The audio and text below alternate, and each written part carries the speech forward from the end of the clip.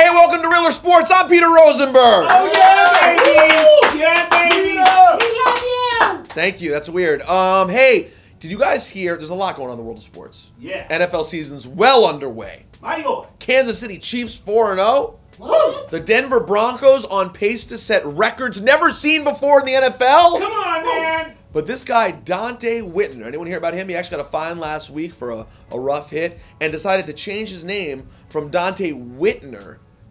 He took out the W, and now he is Dante Hittner.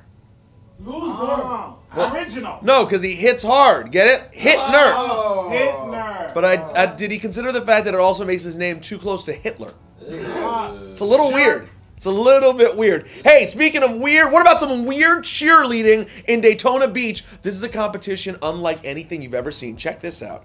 Holy smokes! Whoa! How'd you do that? Very nice. Oh, I like that. Really impressive! Hey, listen, I'll balance her on something. Okay, thank you very much. Cheerleading's weird, and you know what goes with cheerleading? Marching bands. Check out what happened at this high school game. Everything's moving along smoothly, and then one mistake, and you're fucked. Oh. And you're fucked, and you're fucked, and you're fucked. Come on! That is no good. And what fucking instrument is that? That thing is huge. Do they make tubas with rear view mirrors? That was a horrible line, sir. Now, if you're going to be out on a bike, I think we've learned one thing this week from a lot of things in the news. You don't need to have a camera on your helmet. You just, I know you're experiencing it, you want to share it with the rest of the world, but sometimes it doesn't work out.